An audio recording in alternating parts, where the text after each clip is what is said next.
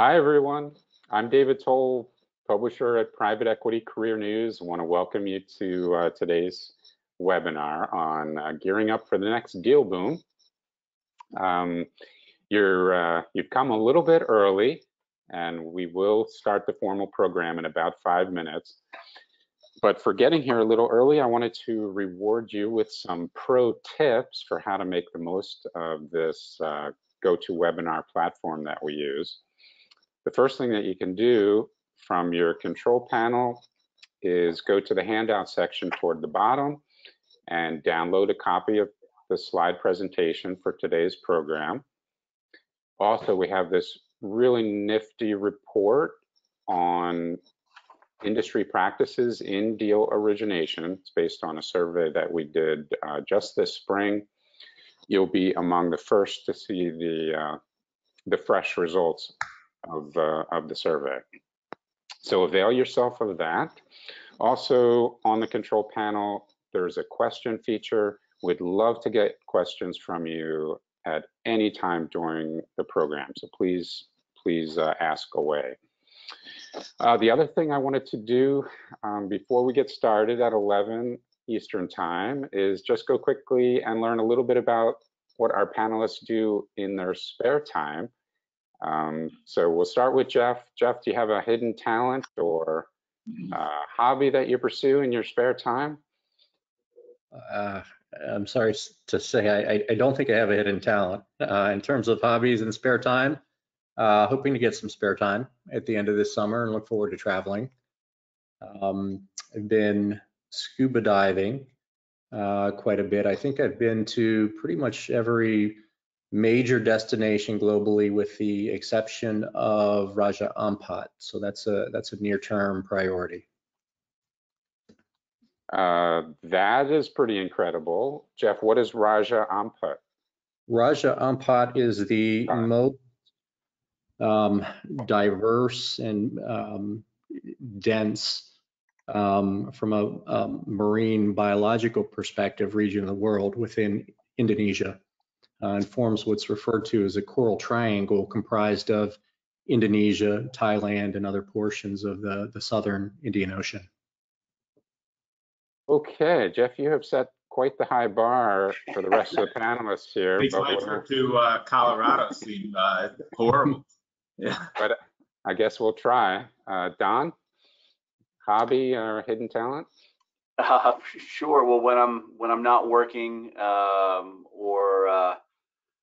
or coaching my daughters in lacrosse or other sports, I try to get out on the golf course and travel. Not quite like Jeff, but I do try to get up into the mountains or the beach whenever possible. So hoping to do that a little later this summer. Okay, that sounds good too. Nadim? Nothing too extraordinary, and certainly I wouldn't say I'm talented at either, but golf and guitar are my hobbies. There's golf obviously here in the Northeast is seasonal, so playing more of it now, and then guitar tends to go up in the winter months. So between those two things, I feel like I have a pretty good outlet. And Nadim, what's your high watermark, your best score in golf so far? Oh God, it's pretty embarrassing. Like a mid 80s, 85 is my best. Nothing too. That's pretty good. I'm yeah, that's not bad at all. Tom, what's a hidden talent or hobby that you pursue? You know, like most guys or people in our industry, it's probably golf. I spend most of my time, if I'm not working, golfing. Okay, and what's your best score ever, Tom? I don't know. Just say it's a little better than Nadim. How about that? Okay. I'm okay. And I guess I'll bring things home with my not so hidden talent of drawing cartoons. Most of them related to private equity, one way or another. And yeah, for anyone that's interested. Can I make a plug? Because I saw your book and I saw the cartoons, and they are one of the funniest things I've ever seen for people in our industry. They are great. Thank you, Tom. I do appreciate that. A labor of love, to be sure. Yeah, if anybody is interested, you can get a copy of A Cartoon Lover's Guide to Private Equity on Amazon. All the proceeds go to the Twigo Foundation, which helps encourage women and minorities to pursue careers in finance. Okay, well, that brings us to the top of the hour, so I'd like to get the program started.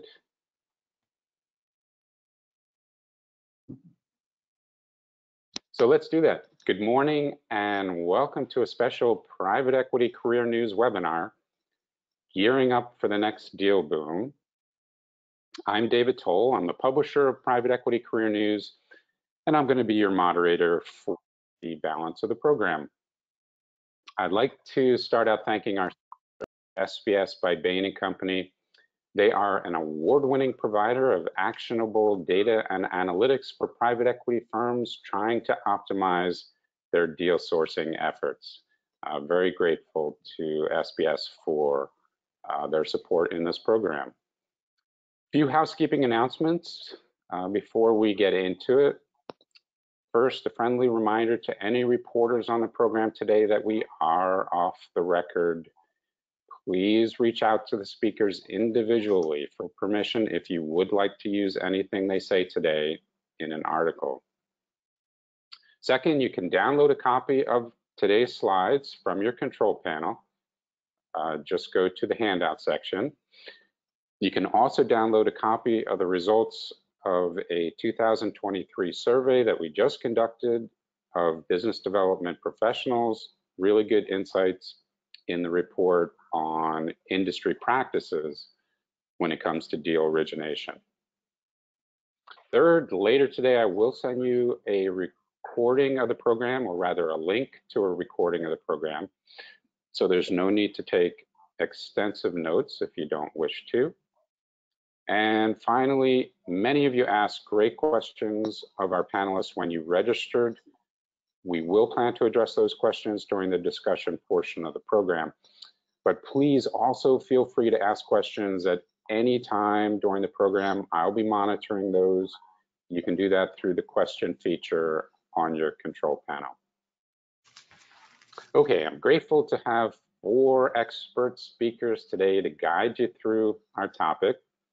Tom Aronson is Vice Chairman and Head of Originations at Chicago-based mid-market lender Monroe Capital. Private credit has roared into popularity over the last couple of years, and Monroe Capital has been right at the center of the action. Nadim Malik is founder and CEO of New York City-based SPS by Bain & Company, our sponsor today. After the introductory portion, Nadim will present statistics describing the somewhat slow state of the M&A market. He'll also address the role that technology plays in helping deal originators see a higher percentage of relevant transactions. Don McDonough is Managing Director of Business Development at GTCR, the legendary Chicago buyout firm, which is known for industry consolidations and which is celebrating a 40th anniversary. And finally, we have Jeff Pranaitis. He is based in New York and is Managing Director in the Diversified Industries Investment Banking Group of Stifel Investment Banking. So let's find out a little bit more about our speakers. I'd like them each in turn just to tell us more about their firm and their role there. Tom, let's start with you. Tell us a little bit more about Monroe Capital.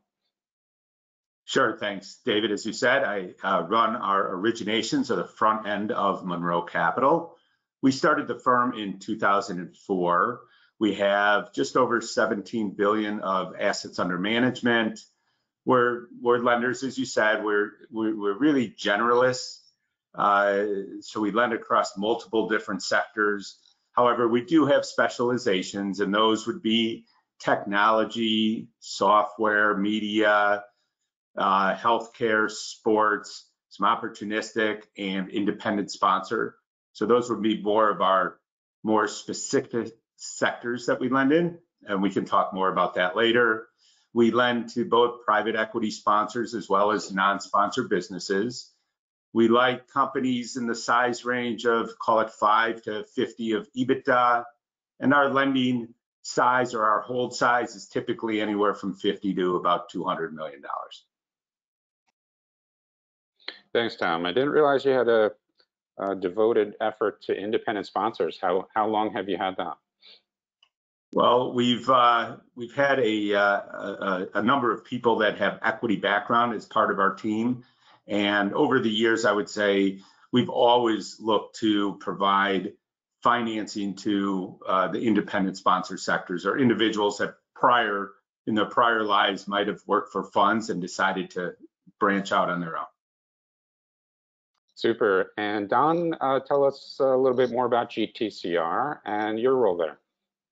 Sure. Thank you, David. Thanks, everybody. As you mentioned, GTCR is a 40-plus-year-old private equity firm based in Chicago with offices in New York and West Palm. Myself, I'm based in New York. We invest out of two funds, a $2.2 billion strategic growth fund focused on the middle market, and an $11.5 billion flagship fund focused on larger opportunities. Across those two funds, we invest anywhere from 50 million of equity to 200 in the strategic growth fund and 200 above flagship. Those two groups invest in 4 sectors: technology, media, and telecom, financial services and technology, healthcare, and business and consumer services. And what I do is work with all these teams and the funds to generate new opportunities, angles on new investments, add-ons for our portfolio companies, and hopefully provide angles and opportunities across all of it. We're a very proactive firm, so it keeps me busy. No doubt. Thank you, Don. And Jeff, tell us more about Stifel and what you do there. Sure. Stifel Financial is a diversified financial advisory wealth management firm that's been in existence for going on in 130 years. It's a publicly listed company trading on the New York Stock Exchange, ticker SF, roughly $8 billion market value. Broadly speaking, as it pertains to the firm's efforts in wealth management, we have over $400 billion of assets under management.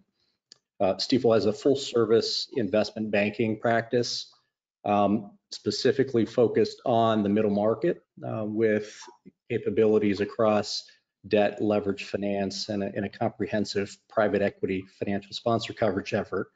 My role in particular at Stifel is within the diversified industries group, within the diversified services group. I am responsible for the coverage of the business services sector. And that's an area where we've seen a significant degree of consolidation and a sector where there is a substantial amount of private equity activity. Super, thank you, Jeff. And let me now turn it over to Nadim Malik with SPS by Bain & Company. Nadim will introduce himself and then go right into a presentation to share some data and shed light on the current state of the market. Nadim? Thank you, David. Thank you, my fellow panelists, for carving out the time to join us today, and thanks everyone for joining. Hope you're all having a nice summer and staying cool. At SPS by Bain & Company, we're continuing to do what we do best, which is helping our clients position themselves for relevant deal sourcing opportunities and business development strategies in the current market, whatever that market might be, using data analytics, technology, and automation. As you're probably aware, deal activity in the PE and M&A world is down, and has been for the last year or so. Just anecdotally, based on my recent conversations with investors and bankers, it seems to have picked up, But is it truly showing signs of life, and will it stay that way? On our panel today, we have a prominent middle market lender, iBanker, and PE professional. So we're getting the perspective of the key players involved in getting a deal across the finish line. I'm really looking forward to hearing that perspective. They're great at what they do and have been doing it for a while, each of them grappling with many of the same concerns as our audience. And before turning things over to them, I want to spend the next 8 to 10 minutes walking through some slides to help frame our conversation, beginning with the one that you see up on your screen right now, which shows overall private equity and M&A deal activity. The dust is pretty much settled on 2022 full year data, and it looks like deal activity declined by just under 15% last year. And it's on track for a similar decline in 2023. 2021, as a reminder, was the first year since we started tracking the data that private equity represented the majority of M&A activity as compared to corporate or strategic buyers.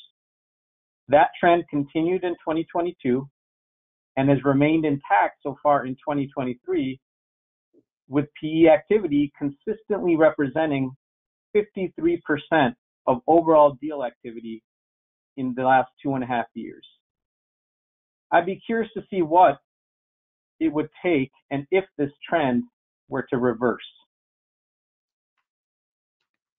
Moving on to the next slide, looking at quarterly closed deal activity, amazingly, quarterly deal counts are down every single quarter since Q4 2021. Looking at this chart, you can see the climb up the mountain starting from its base in Q2 2020 to the summit in Q4 2021, and then the downhill trend since then. Looking at Q2 2023, PE deal activity is down to 25% compared to Q2 last year, and corporate deal activity is down 30%. Those percentages will decrease as more closed deal data for Q2 2023 comes in. But looking at Q1 numbers, which is more fully baked, deal activity was down 25% year over year, which is more or less in line with the Q2 decline. On the next slide, here you see the most active sectors for the first half of 2023 versus 2022, broken out between strategic and PE deals. Industrials has been the most active sector, but is down over 30% compared to last year, followed by technology and business services, which are down 28% and 30% respectively. The sectors with the least decline year over year are healthcare and energy. PE has the edge over corporate buyers in all of the top 5 most active verticals, while the financial services, energy, and media and telecom sectors saw a higher share of strategic versus PE deals. Moving on to the next slide. This slide shows the most active sectors for PE activity only, comparing first half 2023 to first half 2022. All 3 of the top verticals, which are industrials, technology, and business services, are down considerably for the year. The healthcare vertical saw the least decline year over year, with activity levels almost equal to last year. And the energy sector actually came in with a slight increase. In terms of deal size, the smaller end of the market, which we categorize as 10 to 50 million in EV, represents the lion's share of all deal activity in terms of number of deals. The next slide shows a breakdown of larger transactions of $1 billion or greater into more granular size categories. This end of the market tends to get compressed in other charts due to the prominence of smaller deals. Deal activity on this end of the market has declined for the first half period since 2021, and in 2023, the number of deals was slightly below the median for the last 10 years. Also worth noting is that on this end of the market for larger transactions, corporate M&A activity still outpaces PE deals on a relative basis. Moving on to the next slide. The trend of the buy and build and roll-up strategies in private equity continues to increase, reaching 2.7 add-ons for every platform in the first half of the year, after coming in at 2.6 add-ons last year. It'll be interesting to see how far this trend can continue. Will we surpass 3 add-ons for every buyout? Maybe 4? I think there's an argument that platform deal activity, which has been down, will pick up in the quarters ahead, especially as sponsors become more comfortable with exiting their portfolio companies. So we might see this trend taper off or even reverse temporarily. Having said that, more of our clients are getting involved, as Don mentioned, with their add-on deal sourcing strategy instead of leaving it just up to their management teams. Moving on to the next slide, breaking down sector activity by the 4 deal types we track, which are add-ons, buyouts, financings, which is what we call non-change of control transactions, and recaps. Financial services saw the greatest add-on activity relative to other deal types in the first half of the year, while financings continue to remain an important investment strategy in the technology sector. Having said that, add-ons comprise the biggest share, if not an outright majority, of all transaction types for most sectors, and are the key contributor behind PE activity, representing a higher share of overall M&A activity compared to corporate buyers over the last 2.5 years. Let's move on to the next slide. This is my new favorite slide, so I asked the team to update it for the first half of 2023. It shows the top 20 sell-side advisors active in the first half of the year in terms of number of deals closed, then further breaking those deals down by size range. As deal activity has slowed down, I've heard some pretty crazy comments and rumors circulating about banks not closing any deals. Well, you can clearly see here that despite the decline in deals, there's still plenty of deals getting done by advisors.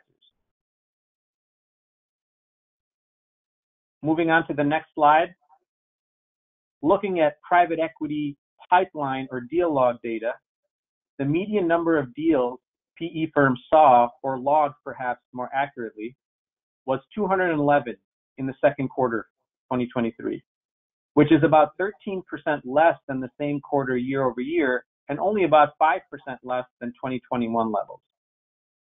While these numbers can't speak for quality, it does seem like a pretty robust quarter purely from the perspective of volume of deal flow.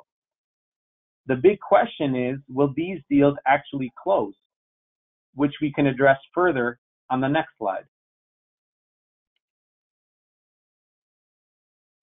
We have a lot going on here. This is an analysis we publish annually in a series called The Science of Deal Sourcing 101. So let me just walk everyone through this. The columns represent median quarterly deal flow for PE firms, similar to the prior slide. The lines represent the percentage of those deals that were launched in that quarter that actually end up trading. And that's approximately 7 months down the road on average, in case anyone's interested. If you're not familiar with this slide or any related content that we've shared, this percentage is probably going to come as a surprise. Indeed, only about 30 to 40% of deals that PE firms see and log end up trading at all to anyone. And take a look how that percentage dips during COVID. This should lend credibility to the data. We'd expect a higher than typical share of deals that launched just prior or early part of COVID to not end up completing.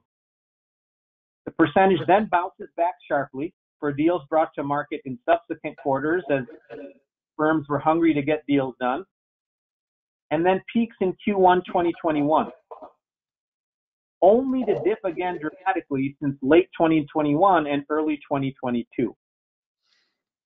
It's very possible that the percentage for these most recent quarters may get restated higher by the time we publish this again next year, if deals are just taking longer than usual to close or are just on pause as opposed to being taken off the market altogether. Let's see, and I'd be curious to get some of our panelists' views on that as well. Finally, moving from a rather complex slide to something a little more straightforward, one of the features of our offering is our mobile app, which comes with each subscription. With it, you can pull up profiles of bankers, or PE professionals, or M&A lawyers, anyone in the private equity and M&A universe that you're trying to form relationships with. You can pull up their profiles right from the meeting, view their transaction history or active portfolio in the case of PE contacts, their bios, and see if you have any deal connections in common, meaning if you know anyone they've done deals with. It also has geospatial awareness, so if you're in Chicago or Atlanta or LA and your lunch or meeting cancels, it'll show you who the closest folks are that are in your network and relevant for you. So if you know someone well, and it's a great opportunity to fill that last minute cancellation with a touch point that could lead to your next deal. With that, I'd like to turn it back to our moderator, Mr. David Toll, and our panelists for our discussion and Q&A. Thank you. Thanks, Nadim. And Nadim, I am getting a bit of an echo, but now it's gone away. Nadim, could you just based on your years of experience with Sutton Place Strategies, sort of comment on what the outlook for the second half of the year is in terms of deal volume and deal flow? Well, it's a really good question. I think the outlook is somewhat promising, David. You see the median deal flow numbers continue to rise. Now, you know, there could be a situation where two things. There could be a situation where that's a result of deals just being shopped more broadly and aggressively, so it's showing up in more pipelines and not an indication of actually more deals that'll end up closing. It could also be a situation where they don't end up trading for whatever reason, like we've seen in the past.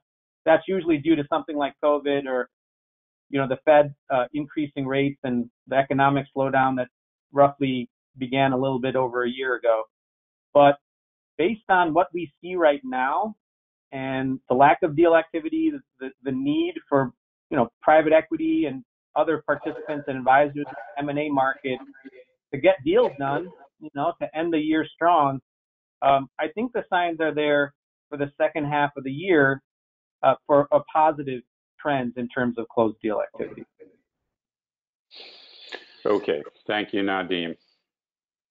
And I would like to ask the speakers to remain on mute if they're not speaking, and even during the discussion period, because I am getting getting a slight echo, and I think that will help prevent it.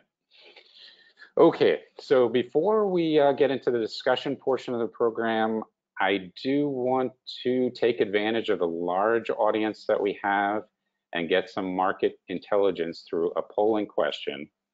So let me tee that up for everybody. The first polling question is, how do you expect the number of platform deals you closed this year to compare with last year? So I'm going to launch the poll, give you a few seconds to answer. Okay, again, how do you expect the number of platform deals you close in 2023 to compare with last year? Give you a couple more seconds to make your selections.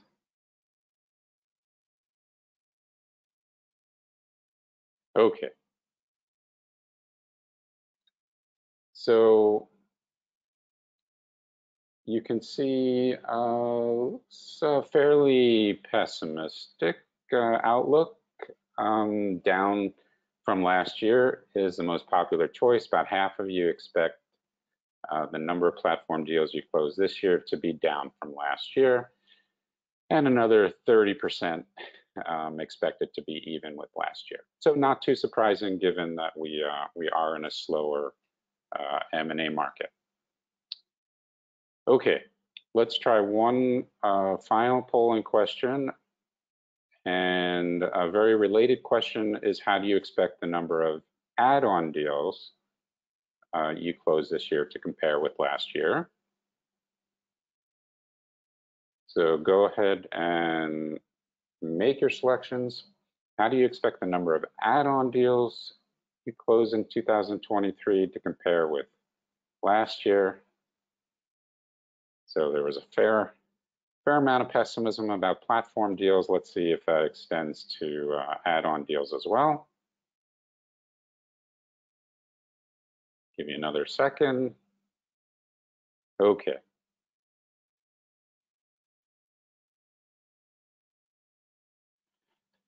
All right, so a little bit more optimism when it comes to add-on deals, but still 64% or 2/3 of you expect the number to be either down from last year or even with last year. And then about 1/3 of you expect the number to be higher. Okay, so I wouldn't say there's a lot of surprises there, just about what I would have expected anyway.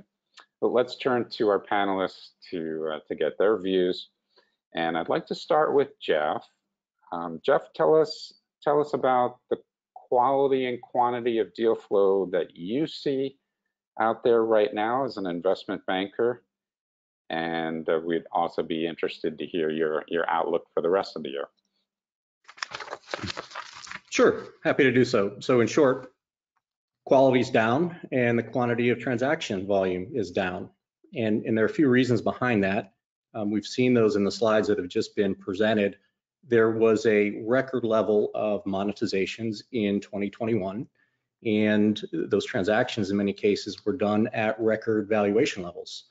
So broadly speaking, those sponsors and those businesses are focused on execution of their new strategies.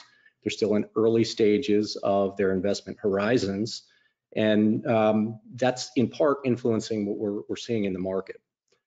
The notable factor that's influencing supply and demand from a deal perspective is that those sponsors who monetized in 2021 did so in a manner which was very effective in positioning them for subsequent fundraises.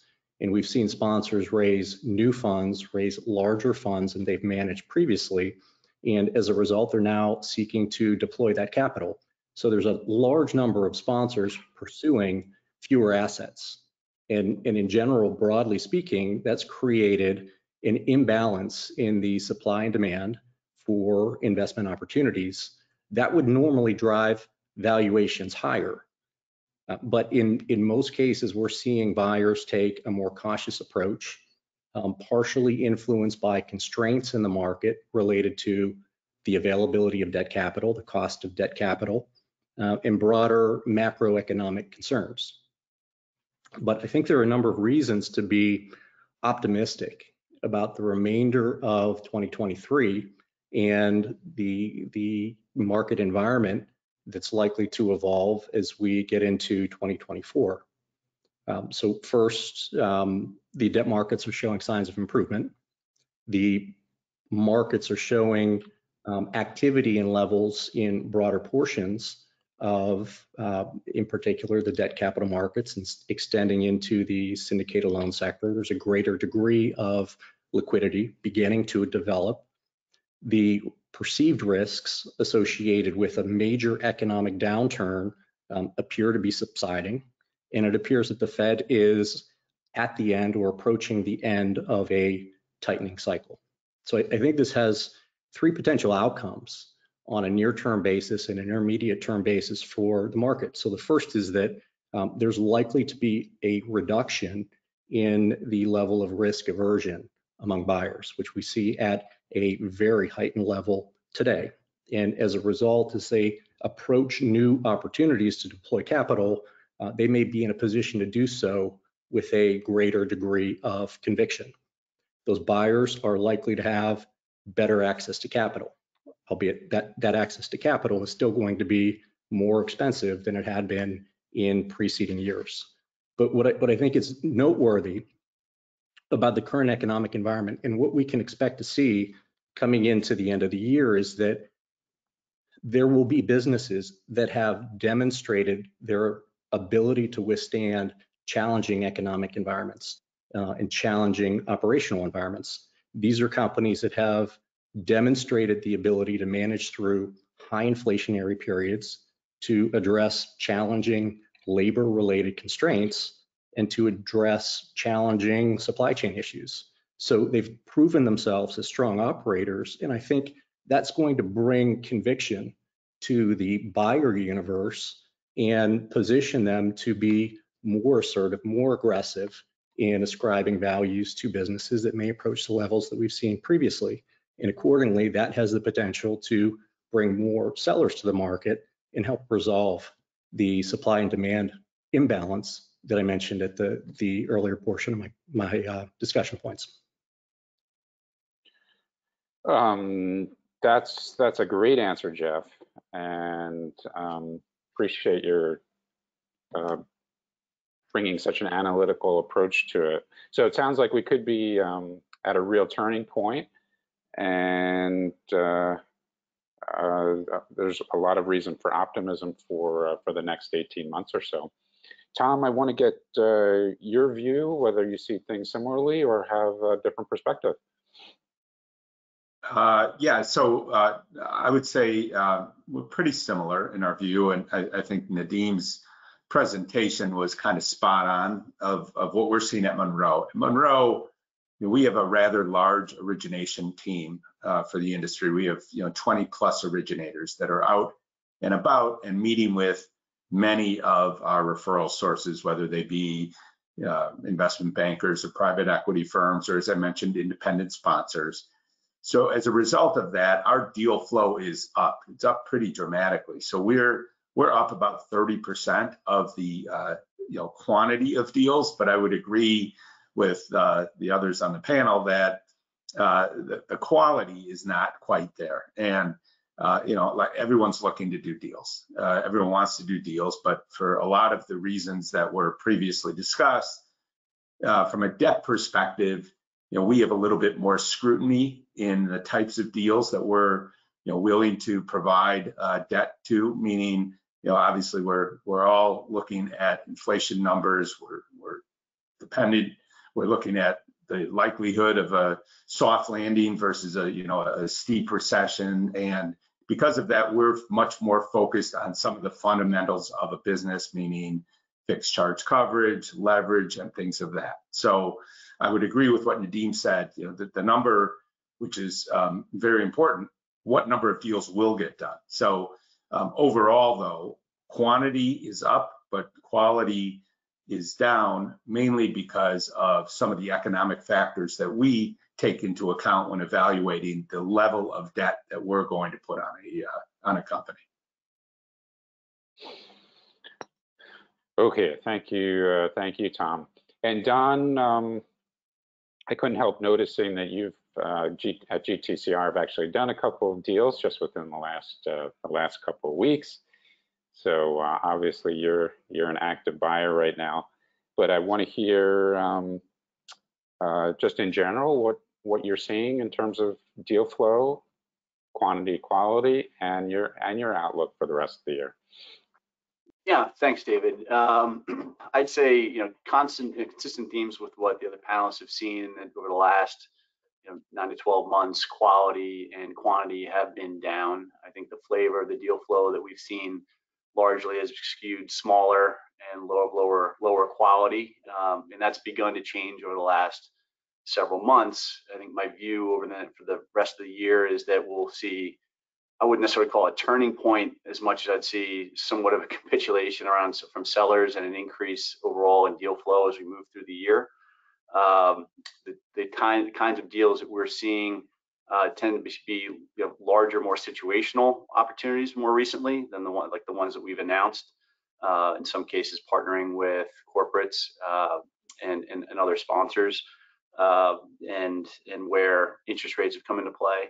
And then again, more founder-based businesses that are of higher quality, and as those businesses have gained better conviction in their year-end performance, then they're more willing to come to market.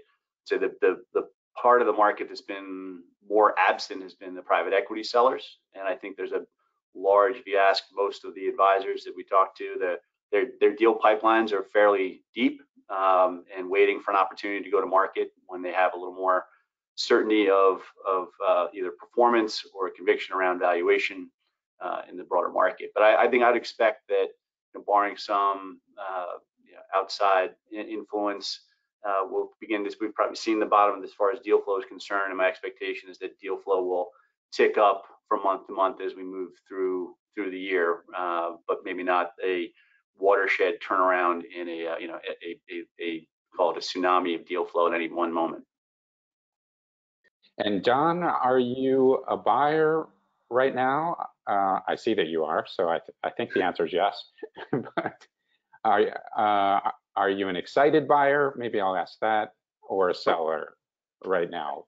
Yeah, so I think as I think you've seen some of our announcements and hopefully some of the things that we have lined up in the not too distant future, we are a buyer. Certainly that can be sector specific. The firm had a lot of exits and realizations in 2020 and 2021, and we're fortunate to have two new funds with a lot of dry powder that we're looking to deploy. I think we're seeing terrific opportunities with our executive and leader strategy initiatives in all of our sectors, and have a great deal of flexibility in how we deploy that capital. So we're eager to put it to work and are trying to lean into the market. The challenge is finding that equilibrium with the sellers.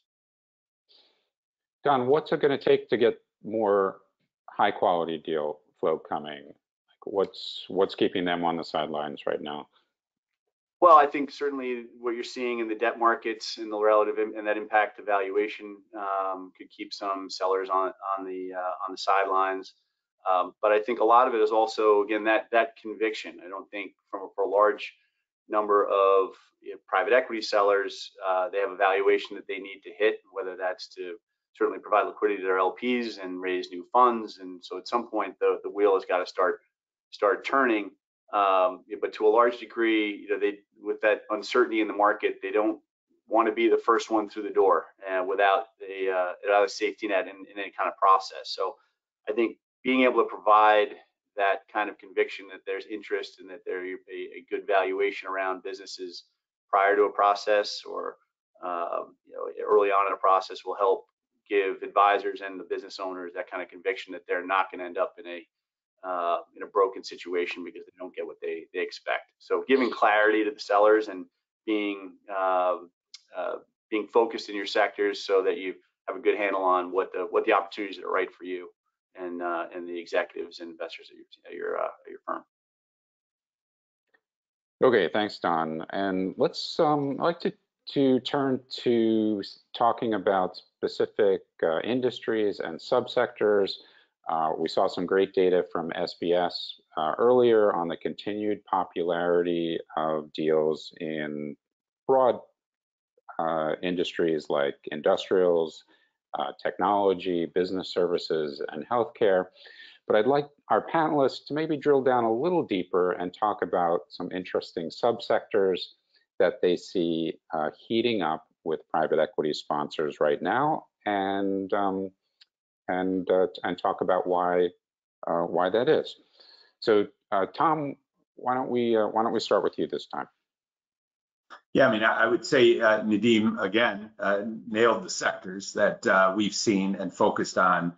I would say if you drill down a little bit in technology, obviously tech-enabled services, recurring revenue has been a big focus for us. Although valuations in that sector have come down, still the financing requests are still attractive. We still like our loan to values, which are usually pretty low.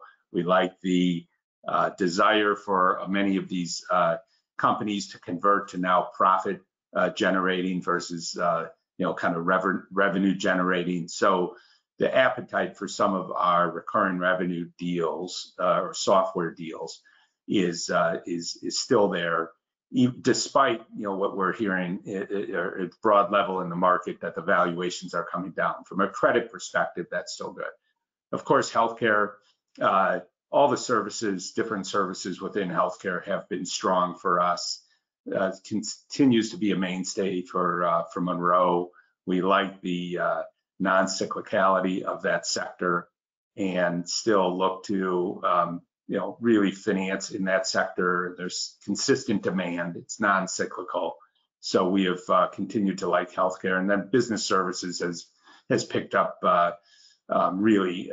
If you look at experiential type companies, companies that focus around all the general kind of business service sectors have been really strong for us. So I would say those three. We're not as heavy in the industrials. I think Nadim pointed that out as maybe one of the top sectors that we haven't seen the same type of activity that was outlined, but certainly if those companies are performing, good credit structure, good sectors, we'll obviously finance those as well. Okay, thanks, Tom. And business services, certainly, Jeff, something that you're an expert in, and maybe you could take us even a little further down into business services and talk about some specific, maybe under the radar areas that are heating up. Sure, happy to do so. So we're seeing two major themes, and the first is one that I think is broadly focused on businesses and business models that have proven their economic resilience. And one of the best examples that I could cite in that area would be the fire and security services sector. So when we think about that more broadly, the fire sector is regulatory driven demand, independent of the overall economic environment. On the security side, these are businesses for the most part, particular on the commercial side, that are ones that have contractually recurring revenue models. Literally in the commercial market, there's never been a year-over-year decline in spend for commercial security alarm monitoring. So we've gone into more detailed analyses related to those portions of the market and have looked at their performance over the last two major economic downturns. So the financial crisis, the dot-com area, and found that in both cases, those sectors grew through those market downturns at rates ranging from 2 to 4%. And there was a peak to trough variation pertaining to the revenue fluctuations. But what we noted in particular was rapid recovery of those revenue levels, because the spending in those areas can be deferred, but isn't typically deferred on a long-term basis. And even when it's being deferred, it's being partially offset and mitigated by spending related to services that's necessary to maintain existing infrastructure. So I think that in part explains some of the demand driving interest related to economically resilient sectors and fire and security in particular. The second major theme that we see in business services is an emphasis and a focus on fragmented markets, large-scale markets that represent consolidation opportunities, markets that are largely characterized by local operators, where there's an opportunity to establish a consolidation platform and begin to build that platform through add-on acquisitions. And we've seen that being done over the past several years very effectively in the HVAC market, in the landscaping market.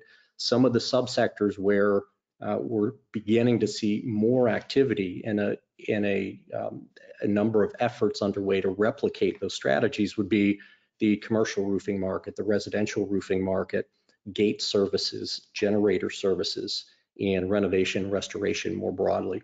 So those are sectors that are in earlier stages of consolidation, sectors that haven't necessarily reached the valuation levels that we've seen in HVAC as an example, and ones where we see sponsors preparing to deploy meaningful amounts of capital on a near-term basis. Okay, that was great, Jeff. I appreciate that. And Don, let's turn to you. I know I've been hinting at a couple of the deals that you've done recently. I hope you won't mind my just disclosing, since you have press releases out that you just recently bought a supply chain management software company that looks very interesting called Once for All. Yeah. And you also bought a payment processing company called WorldPay, which also I'm optimistic for you there too. So both look like great deals. But tell us maybe why you're excited about the areas that those companies play in, and any other areas that you'd like to talk about.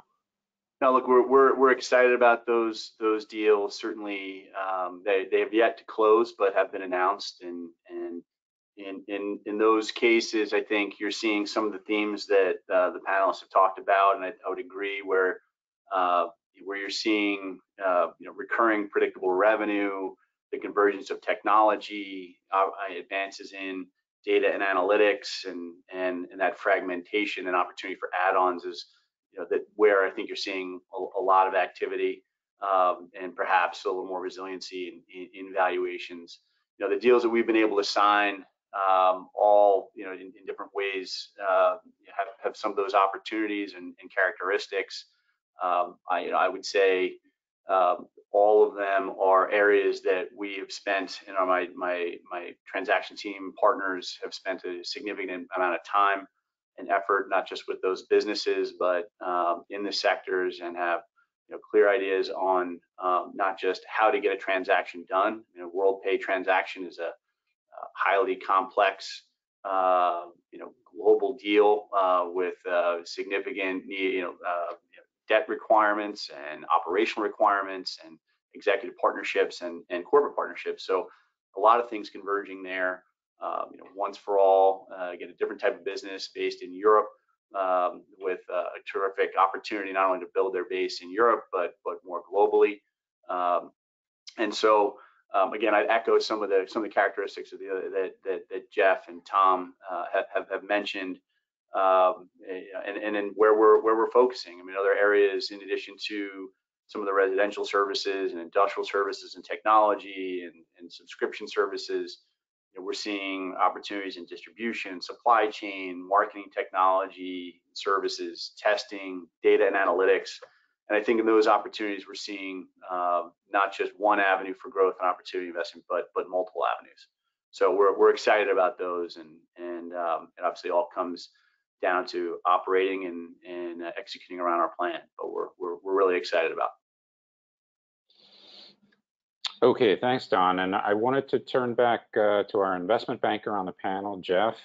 And Jeff, earlier you were kind of sketching broadly the M&A market and saying plenty of dry powder, plenty of funds being raised, and GTCR, Don mentioned, has just raised a couple of big new funds. So demand is there. The problem right now is the supply is down. But you're talking to potential sellers all the time. So Jeff, I'm wondering, what are you hearing from them? Why aren't they ready to come to market just yet? And what's it going to take to twist their arm? So we are in regular dialogue with business owners, with financial sponsors, discussing all of the topics to which you referred.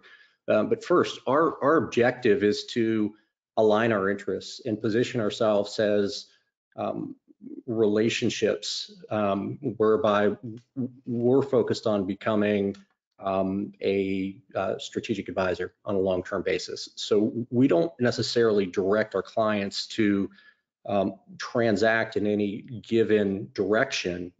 Our objective is really to share with our clients our perspectives on the market and our views on their business, and provide them the data and the insights that will assist them with formulating their own views and making their own decisions pertaining to how and when they want to transact.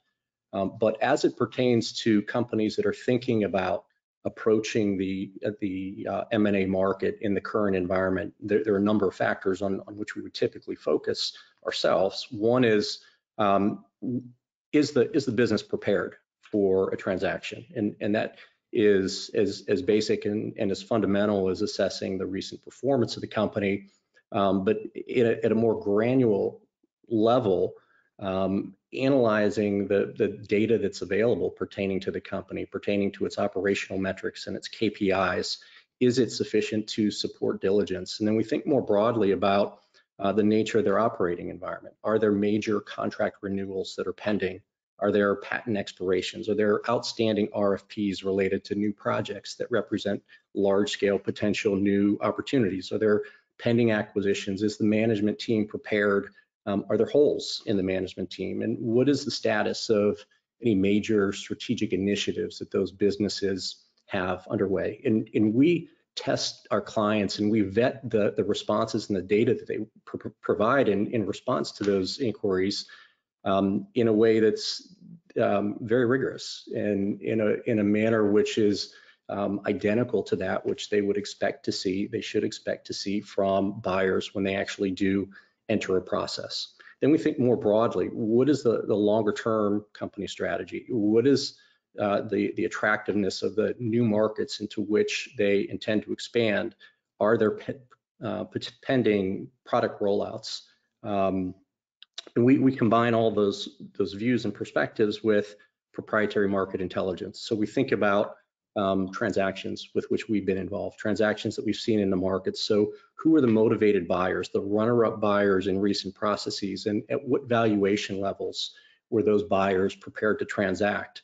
What were their diligence priorities, and what factors prevented them from prevailing in a process? So those are some of the most important topics that we would cover with our clients. Then there are additional considerations that would be client-specific, company-specific. Are there fund expirations that need to be considered? Is there a sole proprietorship where the owner is looking to exit or retire? There are tax-related considerations, estate planning considerations, debt maturities. So it's a lot to think about, and it's customized for every situation. But our goal longer term is to position ourselves as the advisor that can assist clients with working through those considerations and making the decisions that we're going to be in the best interest of themselves and the constituents for which they're responsible. And Jeff, we have a follow-up question for you from the audience.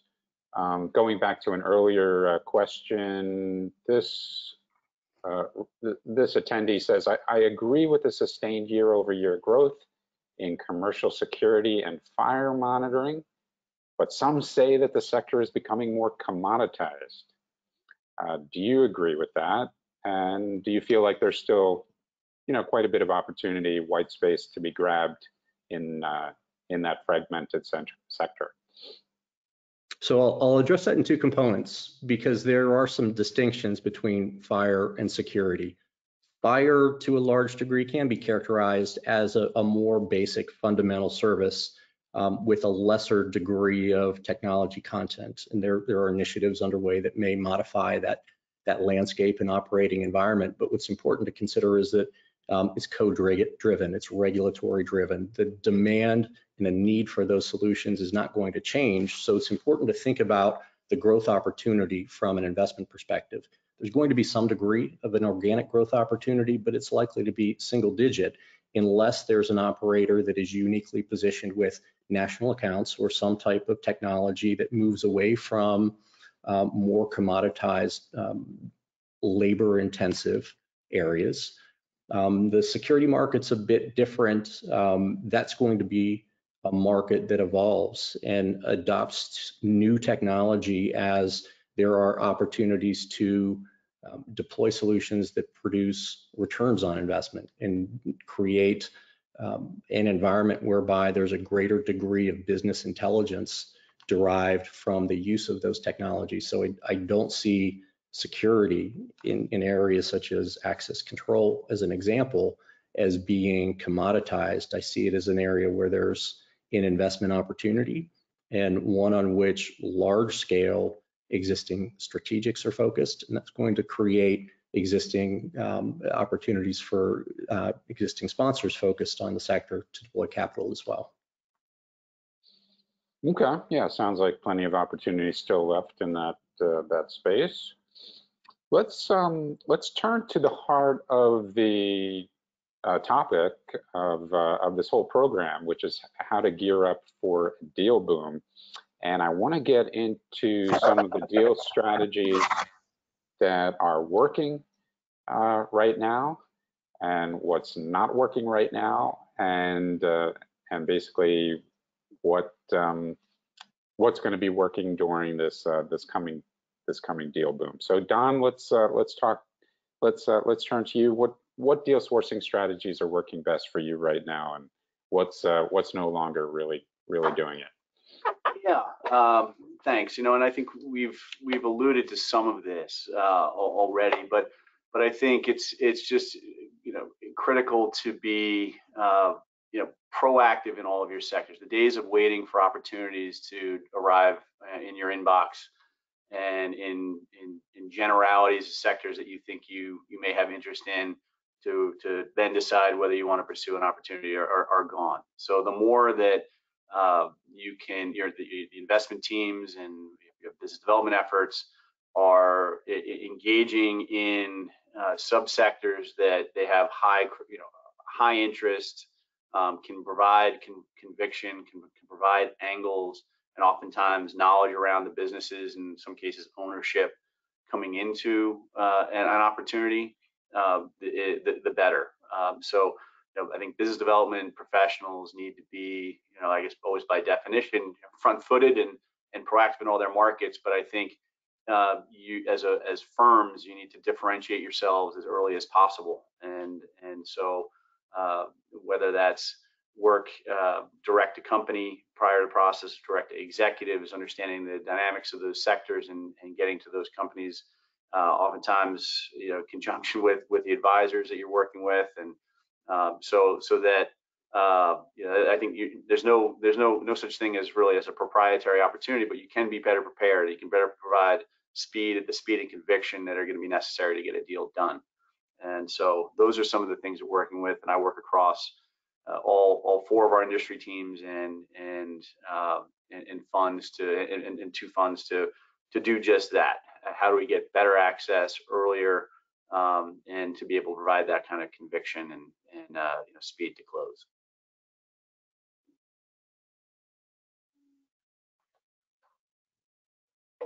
Don, you did say you reached out directly to business owners, directly to companies. I'm wondering what are some tips there that you have for our audience to make those sure that those initial contacts, those initial calls go well and set the stage for a relationship with that company? Yeah. Well, I think you need to be there with a purpose. You're hoping to be able to, as far as access is concerned, you're not on a fishing expedition. You're there because, for a specific reason. You like what they're doing. You like the management team. You like their growth prospects. Ideally, you're getting that warm introduction, whether it's through the right advisor like Jeff or through other connections you might have, and then continue to foster that through whatever third parties are important to that company. So I think that's going to be to be able to convince that owner or that business, that CEO, that you can be a differentiated partner for that business going forward, and you have a genuine interest and angles around how to help them take their company to the next level. I'm fortunate to have a large group of investment partners that are embedded in their sectors all the time and consistently not only staying on abreast of developments, but new opportunities for growth, as well as operational opportunities and acquisitions as we might move forward. So being able to convey that to the business owner and to the management team, I think is important. So the days of fishing expeditions are becoming tougher and tougher. Being general, you need to be there with a purpose. Okay, no more fishing.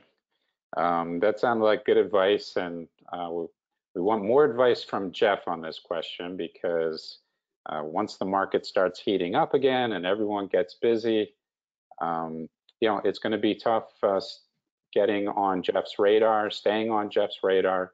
So Jeff, what's your advice to sponsors out there that do not want to miss a great deal that you're representing, whether it's a sale of a company or a financing opportunity? What should they be doing? I think it's important that, broadly speaking, regardless of the status of the economic cycle, that sponsors are doing work on a proactive basis, identifying sectors that are priorities for them from a broader investment thesis view, that they're building relationships and building their networks of potential board members, advisors, and executives, and that they are developing the relationships with target companies and the management teams of target companies, getting early support from their investment committees to spend time, deploy resources with the objective of pursuing specific sectors and specific companies in those sectors aggressively when those opportunities become available. Because in a stronger market, processes are going to move faster, they're going to be more competitive, and investment committees will typically have a lesser degree of support for situations where there hasn't been historical dialogue, historical interaction, or where the investment team doesn't have some type of angle that they could pursue when an asset becomes available. So this is in particular the type of market environment where those efforts are going to be especially valuable and ones that are likely to yield attractive returns in the future. Right. Super advice. And let's turn to another question from a registrant, which came when they signed up for the program. And that is, what is the outlook for independent sponsors over the next 5 to 7 years? Do you expect them to remain competitive for deals? And just as a side note, yesterday, Private Equity Career News, my newsletter, broke the story that a managing director at Audax Group, a big mid-market buyout firm up in Boston, had left to set up his own independent sponsor called Point A Capital. And I spoke to the founder of the company yesterday, Ryan Bruhlman, and he said that you know, if it were 5-10 years ago, he probably would not have jumped ship. He would have waited till he was further in his career. He's still a very young guy, but he said the development, just this incredible rapid development in the independent sponsor ecosystem, convinced him that now is the time, and he could develop a track record doing deals on a deal-by-deal basis with the idea of maybe down the road raising a committed fund. So I thought that was very interesting, and with that as a backdrop, Tom, I'd love to hear your views on the overall growth of the independent sponsor market and how competitive you think it will be in the years ahead. Sure. Well, listen, 15 years ago or so, independent sponsor was another way to define someone who couldn't get a job in the private equity world. That would be, you know, somebody who just said, I can't get a job, I want to be a private equity business, so I'm just going to call myself an independent sponsor. And they really didn't come to the table with any value add. If you fast forward 15 years, now the industry is really filled with executives that have tremendous amount of experience, that have worked for funds, that have a lot of connections, may have industry specific knowledge, and maybe don't feel like they want to sign up for another 5 to 7 years with a fund, but they still want to be in the deal business. So what we have found are a lot more experienced individuals that are coming to the table. Maybe they don't have a fund behind them, but they do have many connections to raise money. They usually have been in the private equity world. They have sources of capital, whether those be family offices or maybe some other institutional capital that they've worked with in the past, that no longer wants to put money up in a dedicated fund, but maybe wants to look at it on a deal-to-deal basis. So the whole independent sponsor network has evolved, and it's become a much more reputable, I would say, way to get a deal done. Years ago, you know I talked to many investment bankers when we were looking at maybe potential financing, and they would say, you know, they're the last resort. We are really going to turn this company over if we sell it to someone who has a track record in the fund business, and that's what we're looking at. And so then we'd look at the deal and say, you know what, if this independent sponsor won it, it's probably because no one else wanted that asset. That, again, has changed our view such that at Monroe, we do have a sector that's dedicated solely to independent sponsors, whereby we will put equity alongside our debt. We're not looking to be the majority. We never are. We're looking to be a minority. So if an independent sponsor is able to raise 70%, 80% of the capital or equity needed, then we'll come along if we like the deal and we'll do our debt, but we'll also put additional money in to get them over the hump. So we have the right, call it balance sheet, cap structure when we come out of the blocks. So all of that together really has the arrow pointing up and to the right for the independent sponsor sector. And we see more and more deals getting done, especially in our portfolio, backing some really seasoned and quality professionals that have experience and really have good opportunity for growth with particular companies. Thank you, Tom. That is really neat what's going on there, and it reminds me how, you know, we've always seen lenders and investment bankers to some extent actually commit some capital to private equity funds over the years for a variety of reasons. And now you're saying you're actually investing alongside of independent sponsors in their deals to help them, you know, get to the equity levels that they'd want. And yeah, it's just really neat what's going on out there. So let's well, certainly no webinar on any business topic would be complete without some discussion of artificial intelligence. So let's do that now and turn to Nadim to talk about just kind of where he sees artificial intelligence playing a role in deal origination in right now and maybe in over the next few years.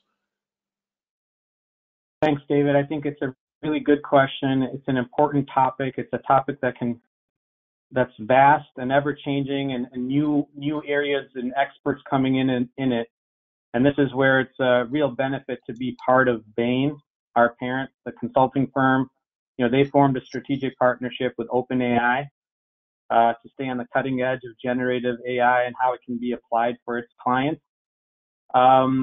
In terms of, you know, a couple of years ago, I was asked the question often about predictive analytics and how that's going to change, and certainly that's important as well. Now, you're right.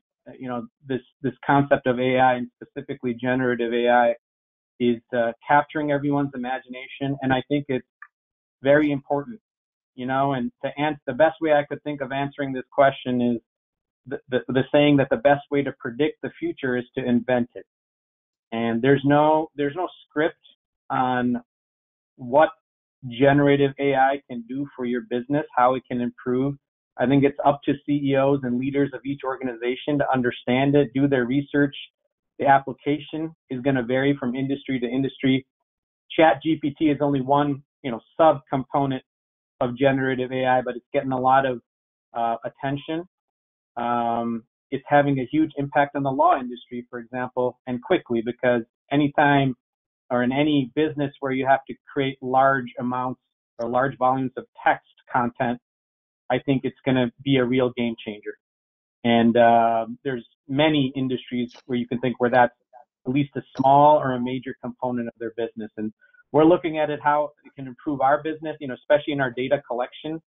Anytime there's there's a large volume of repetitive tests, generative AI can automate that and create the results that you're looking to. We're looking at it on ways that we can improve our tech enablement, how we can bring value to our clients in terms of deal sourcing. So it's very new, it's very nascent, but it's very important. So I'm glad the question came up, and I think it's just the onus on the leaders of all organizations to figure out, like, this is amazing, and what is it? Which is it is fairly complex unless you're in the technology industry, and get the information and just have the creative brainstorming sessions internally to figure out, okay, how can I improve my internal processes and business, and how can I improve the product and value or service that I'm bringing to our clients? And we're certainly in the middle of all that right now. Okay, thanks, Nadim. So we've got about 5 minutes left, and I want to end with a lightning round question. I want each of my panelists to take no more than a minute to respond. We'll go in the order of Tom, Don, Jeff, and Nadim. And I'm looking for a favorite portfolio company, a favorite client, perhaps in the case of Jeff, a favorite sector, and what you're excited about. Tom, let's start with you. Well, I would say, today we do a broad. I told you we were generalists. I mean, what's really important to us is the management team in today's market as they change. How strong is the management team? How good is, what's the capital structure? And then obviously the industry. That's very important. Some of the more specifics, we've been, dominant in the car wash industry. We've liked that. Business services, I mentioned. There's engineering services businesses. I think Jeff mentioned HVAC, landscaping. So we like all of those businesses, but ultimately we're looking at businesses that we feel are not quite as cyclical and are, resistant to maybe a recession. Okay, thanks, Tom. And Don, a favorite portfolio company of yours? Sure. This is a tough one. I don't want to play favorites, and we're seeing a lot of exciting things across our portfolio. But I'll give a couple of examples, and one we've mentioned already today is WorldPay. Certainly, our the largest transaction our firm has ever completed, and one in an exciting space in financial technology and payments on a global level. I think what we see there is not only strong organic growth in the space, but also opportunities for new technologies, better operations, and improved leadership, and as well as M&A. So a lot of great avenues for growth there, as well as partnership with the former parent, and so a lot of really exciting dynamics there in our flagship fund. And then on the other end of the spectrum, another business that we're excited about among many in our strategic growth fund it plays some of the trends that Jeff was talking about. A company called Sensky Services, and that's a lawn care, pest control, tree service business that's highly repetitive, highly fragmented space. We've got great leadership and a lot of, again, multiple avenues for growth there too. So. Two different sectors, two different flavors, size of deals, and but a lot of the same dynamics there, I suppose. So we're excited about both those, but I don't want to get in trouble with any of other portfolio companies. So we're excited across the board. Very cool. And Jeff, maybe a particular client that under the radar, but really exciting business or business model? Sure, I can give you two examples. The first is Invera Systems, which is a managed access control business. It's effectively a disruptive business model that's replacing or displacing the security guard industry with technology-enabled solutions. So they're offering through technology access control capabilities that are offered at a 75% discount to the cost of security guards. They've grown at a double-digit rate on a compounded basis over the past decade, and over that time period, they've seen 100% revenue retention. That is a portfolio company of WinPoint Partners. The other business that I'll reference in one of the priority markets on which sponsors are focused today is ATI Restoration. ATI is a TSG consumer portfolio company. It is an emerging large-scale operator in renovation and restoration. They were a featured presenter at Stifel's Cross-Sector Insight conference last month. Their CEO is Dave Carpenter. He's also a senior advisor to Stifel's investment banking division. What we like about this business is that it's a consolidation platform with a large pipeline of attractive proprietary acquisitions. And at the same time, it's proven its ability to grow organically and grow in a manner which has insulated the business from exposure to one-time weather events and a business that has the underlying data to substantiate the predictability and recurring nature of its revenue streams. Thanks, Jeff. You said the CEO's name is David Carpenter. I have to say that's a very big surprise that he would go into the restoration business. But let's finish up with Nadim. We'll give you the final word on our program today. Thanks, David. In terms of business model, piggyback on what others are saying, I'm living it day to day as a recurring revenue, predictable revenue business model with high retention rates, especially in these types of markets. They're just great businesses, and I feel very fortunate to have built a great team and to be able to run that kind of business. And you really see it pay off in these types of markets. In terms of favorite clients, since starting the company in 2009, over the last 14 years, we've worked with hundreds of firms, thousands of individuals. But you gave me an easy one because two of the favorite people that I've had a chance to work with over that time are on this call with Tom and Don. So you gave me a layup there, David. So I'll end with that one. All right. Well, we'll call it a program, and I'd like to thank everyone for coming, all of our attendees. I'd like to thank our sponsor, SPS by Bain & Company, for making the webinar possible. And most of all, I'd like to thank our sponsors, our speakers rather, for doing such a great job with the program. Tom Aronson of Monroe Capital, Don McDonough of GTCR, and Jeff Pranaitis of Stifel. Enjoy the rest of your day, everyone. Thanks, everybody. Thanks. Bye-bye.